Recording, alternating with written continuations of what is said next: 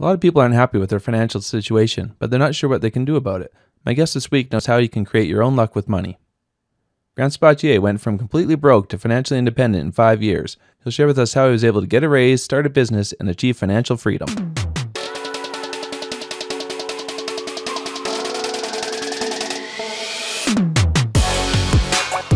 Welcome to the Maple Money Show, the podcast that helps Canadians improve their personal finances to create lasting financial freedom.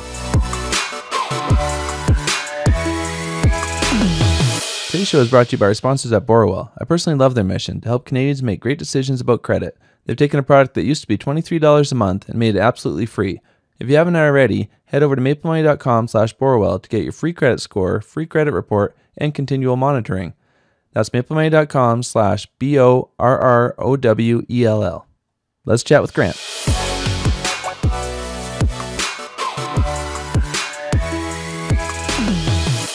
Hi, Grant. Welcome to the Maple Money Show. Hey, glad to be on. So I wanted to have you on. Often I don't get into people's personal stories as much. We just try to tackle something, but your story is really interesting, and I know there'll be a lot that of actionable advice within that anyway. So let's kind of go right back to the beginning with you. I know in college is kind of when you were sort of hitting a financial rock bottom. Can you go into that a little bit? Yeah, so I studied philosophy in college and, liberal arts degree, went to a good school. Towards the end of college, just had no idea what I wanted to do. I wanted to be a writer, just like a lot of people, didn't have really a career track. I ended up taking a job. A company came and recruited on my campus, and I took a job. They put like $40,000 in front of me, and I was like, oh my gosh, this is incredible. And I took the job, and I had to go. It was a 2-hour commute each morning and each evening into the Chicago suburbs, and it was absolutely terrible. And I was like, oh my gosh, is this what real life is like? I remember calling my dad, and he said, welcome to the real world. And it was absolutely terrible. And the next 3 years, I bounced around 4 different jobs until I ended up getting laid off. I was working with a newspaper, and then found myself living back home at my parents at the age of 24. And this is in August 2010. And they basically said, hey, you can crash here 3 months, but we're not going to give you a dime.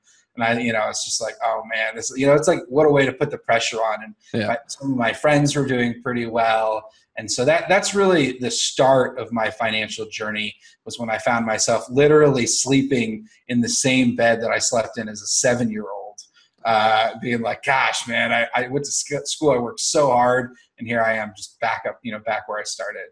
Yeah. And that's kind of a thing that people always like to say about millennials. They all live with their parents, but obviously you didn't want to stay there. You wanted to come back. So what was the, other than your parents telling you had 3 months, what sort of made you decide that you have to change something? Yeah, so there were a few things. So I was spending a lot of time with my parents, and I'd come down, we'd have dinner every night together, just like when I was a kid. And they'd be like, how's it applying to jobs? And I actually had applied to over 200 jobs, over the previous 4 months, and I hadn't gotten a single email or call back. So I was really dejected.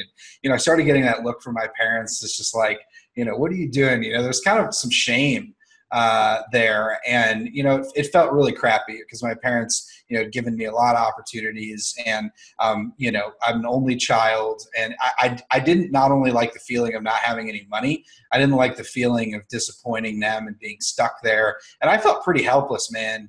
And I started looking at my parents too. And I remember going to, there was like a summer party, and I talked to some of their friends. And one of the things that really clicked to me is, all these people were in their mid-50s, and all they were talking about was retirement. That they were just like, oh, I'm 5 years away, and here's what I want to do. That's literally all they talked about. And I started looking at my parents and just how hard and how long them and their friends, had worked, and how this was some sort of insane, goal that they were working to some future, that they envisioned for themselves. And I was like, you know what? could there be a different way? I didn't want to go back to a cubicle job. I was looking like, gosh, 40 years to retire. This sounds terrible. And I was like, you know what? I got nothing to lose. I'm going to try to learn everything that I can about money. And that was the moment. Shortly thereafter, in August 2010, I read Your Money or Your Life, which is my favorite book of all time, hands down. Just the simple idea that whenever you're working, you're trading your life energy for money just like really blew my mind. I was just like, yes. And so I was like, I'm going to try to make as much money as possible, but I didn't really have any skills that would make me any money. So then I was like, okay, I need some skill. And a couple of days later, I was doing a search on my phone and I saw a Google mobile ad and I was like, whoa, what's this? And I researched Google mobile ads and figured out that you could make between 10 and 20% of media spend running the ads, and then you could actually learn how to do it for free. And so Google had at the time Google AdWords University, and they still have some form of it today, but you could go through and get certified by Google for free. Fast forward 60 days later, and I had a $50,000 job at a digital marketing agency running Google AdWords campaigns, even though I had no experience. But the demand was high. I had the certification, and I walked in. I was so pumped.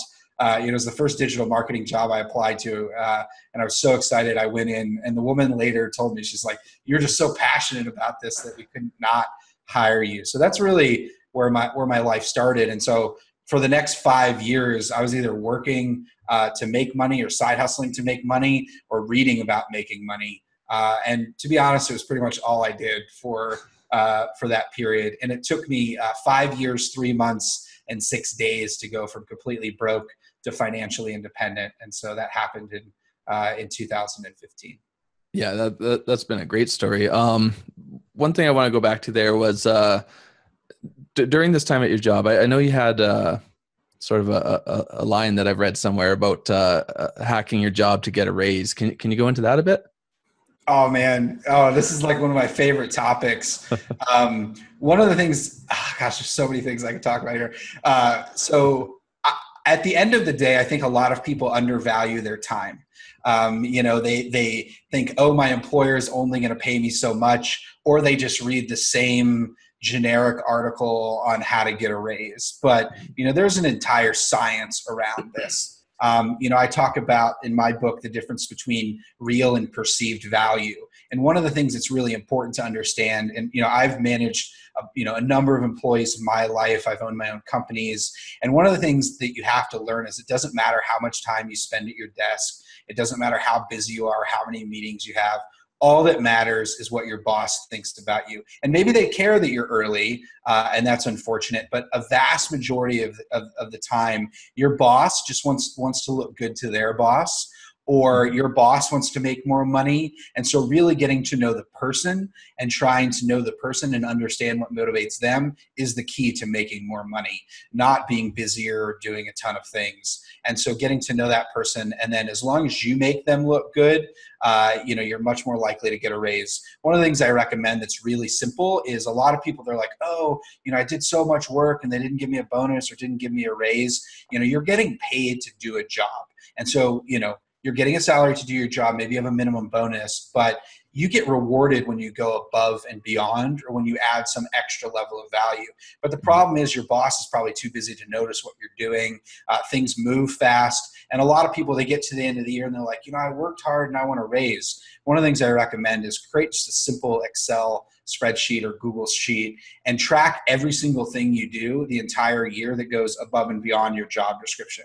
And one of the things, if you do this over multiple years, you can actually even start to quantify it. So, hey, I answered, 25, percent more calls this year, or I responded to X, Y, and Z. And so what you can do is then at the end of the year, revisit that file when you're going in to get your bonus and look for those things that had the biggest impact and say, hey, I've been tracking what I've been doing above and beyond. A lot of it comes down in the pitch too. One of the things a lot of my old employees, they just come in and just be like, I deserve a $10,000 raise. And it's like, okay, tell me why. And oftentimes, they don't really have a good story. They're like, I've been working hard, or, this is what my market value is. But if you can craft that story, and ultimately craft that story in a way that does a few things. Number one, it reinforces that you want to stay with the company. So come in and say, hey, I've learned so much this past year. I love working here. I really want my future to be here, pad it up a little bit, and then go into the more quantifiable aspects. Like, I really want to stay here, and, here are 10 things that I've done that went above and beyond, and it's contributed to the business in this way. And then, at the end of the day, if you can actually present those in a way that your boss, maybe they're in charge of your unit, they can then take them and package them for their boss, it's going to give you a much higher chance at actually getting a raise.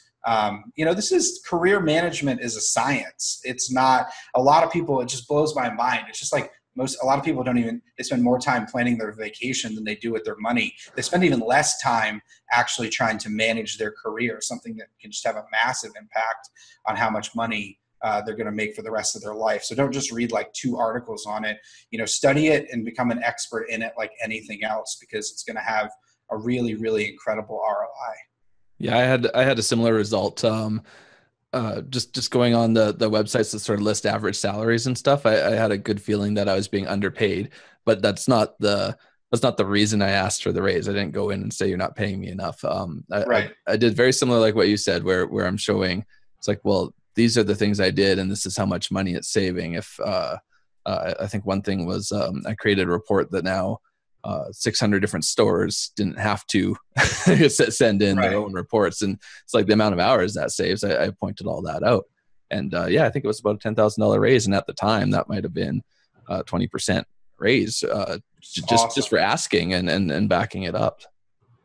Yeah. And the same thing too is stay knowledgeable. So go beyond even those job comparison sites. One of the best things you can do, a vast majority of industries have recruiters that work with them, or recruiters that work in those industries. Get to know those recruiters, reach out. And even if you're not interested in new opportunities, say that you are, to get some information and market intel. And one of the things you might actually end up getting surprised. You might realize, figure out that, whoa, this skill set that you have is actually increasing in demand. And that, there's some company that they know that would hire you. And the thing is, it's all about getting leverage, with your company. The statistics show that over even just 1% salary increases compound significantly over time. And so one of the things, the hard thing to do is determine whether you should stay at your own company or make the jump. A lot of the data shows that if you make a jump every 2 to 3 years, because oftentimes your market value is being reassessed, you're going to be able to make more and more money. But sometimes staying put is going to be the best decision. I think a lot of people, though, really undervalue their time, and they also undervalue just how much it would cost to replace you. So it costs about 40 to 60% of your 1 year salary for your company to replace you in lost time and man hours. And so you can sometimes get a $5,000 to $10,000 raise just because it would be a lot cheaper than your company hiring someone else. I see people all the time that have been in a company for 5 years and have some company knowledge and a great skill set, and they're just so worried about getting fired. But in reality, their company really needs them, and you can use that leverage. I mean, there's a talent shortage in a lot of different industries, and if you've been there a while, you could definitely. A lot of people think there's a limit. I can only get 5 or 10%. But if you're valuable to your company, you can go in and just ask for a lot more. You can also ask for better benefits too. That's what I recommend, is asking for that work remote opportunity. Maybe even if you don't take it, that's just an incredible way to maximize the amount of money you're getting paid for your time that a lot of people they don't ask for. Or I think a lot of people are just afraid, they're afraid they're just going to get fired. But you have to know, it costs a lot of money to get you hired. It would cost a lot of money to replace you. And if you're doing a good job, the last thing your company wants is you to leave. The problem is that most companies, they're legal pyramid schemes, and the people at the top are getting the most money. And so your boss's job is to, keep you happy enough and pay you as little as possible. And so you really got to fight that a little bit. But, you're much, much more valuable to your company than you likely realize. Yeah, and you're right too about sort of there's other ways to keep you happy, like stay at home, but companies are also getting into sort of the unlimited vacation time, and again that goes back to just doing your job. It's not about the hours you work; it's what results do you get. But I think a lot of the data is showing now that unlimited vacation time actually results in people taking less vacation time. It doesn't surprise me. Yeah, the ultimate paradox. Yeah, you don't have this set number that you feel like you have to take, so that doesn't really surprise me at all. Yeah. So I want to go back to one other thing. You mentioned reading personal finance books, and I know you've read, I think, hundreds, right? Hundreds. Do you know what your current count is at? I think I'm over 400. I think I'm probably, because I just read one last week to interview someone for my podcast. So I think I'm probably at like 407, either 406 or 407. But yeah, I've read over 400 personal finance books. Personal finance books were big for me too. I haven't read that many, but just the idea that was kind of my turning point of sort of realizing there's better ways to deal with your money. You mentioned what your favorite book was. Is there a couple others that you wanted to sort of give a little shout out to? Yeah, definitely. So one of the things is, a lot of personal finance books are the same. It's like 99% of the same thing. And so I'm always going through and looking for that piece of gold. And sometimes in a case, the book is actually pretty crappy, but there's some, really, really key insights that you could take away. A few of the other books that I really love, Millionaire Real Estate Investor, is just an incredible book. It's written by the head of Keller Williams Realty, the guy that started the real estate company. And one of the things, you read a lot of real estate books and they're just like, pretty dry or just way too bullish. But, it's an incredible personal finance primer in addition to a real estate book. One that's kind of on the margins, but I think is really incredible, is more of an entrepreneurship book. It's called Blue Ocean Strategy. I don't know. Have you ever read Blue Ocean Strategy? No, I haven't read that. Oh man, this book will just completely blow your mind. It's a business book, but I think there's incredible implications for any entrepreneur or anyone in the personal finance space. Another one, the best investing book, is probably Boglehead's Guide to Investing. I really love that. I really love the Coffee House Investor. I mean, a lot of those investing strategies are going to be pretty U.S. specific. And yeah, I just read a really good one, Chad Carson's Retire Early with Real Estate. So when I read in the past week, that was pretty incredible as well. Yeah, you mentioned the Bogleheads one. The little book of Common Sense Investing was a big one for me, just to get used to this idea of index investing, ETFs and everything. It totally changed the way I invested. I thought I was doing so great with my mutual funds, and I think it was 2.5% that I was paying. And just this idea that just track the market. Like you don't have to try to beat average, because you're already doing better than half the people, really more than half when you work the fees in. So that was way more than half. Yeah, exactly. Okay. So you had your career, but then you turned that into a consulting business, right? Yeah. So I turned my job in digital marketing. I left after a year at the agency that I was working at, and I actually started 2 different agencies. Okay. And there's a particular reason why I did that. One, I wanted an ability to have my own company that I could use as really kind of a learning opportunity and a testing opportunity. And so I had one digital agency where I specialized in working with law firms and realtors, and that was kind of the niche. And then I had a real passion for education. And so I ended up launching an agency and partnered up with 2 other guys to scale that agency, particularly focused on the higher education vertical. And so I wanted to be able to grow a vertically focused agency, really niche down, but also have this other one that I could take on other clients, as I grew. So I played both of those options, through a 6-year period.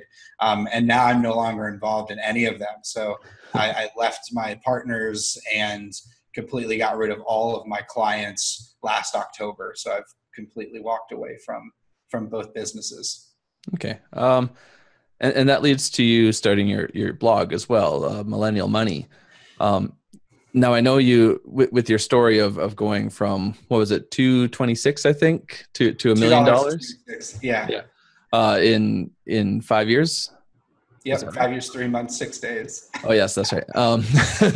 So can you tell us a bit how that's been for you? Sort of this build up, sort of a bit of a movement between the press you were getting and the posts you were writing and how people were following you. Yeah, so I started the blog in 2015. At the time, I was just spending a lot of my time traveling to different clients. I had over 50 clients at one point. And so I was on the road, I was going to conferences, I was speaking, and I really started the blog as a way to, I just reached financial independence and I was like, whoa, I want to start writing about this and reflecting on this.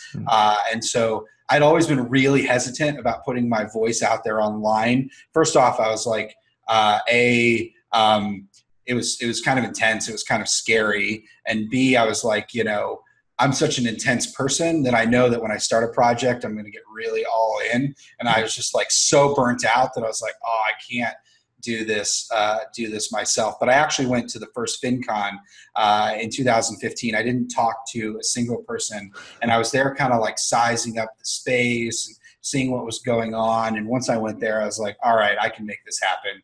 And so I started writing when I was traveling. So I'd be sitting in an airport, I'd be in some hotel in like Pittsburgh.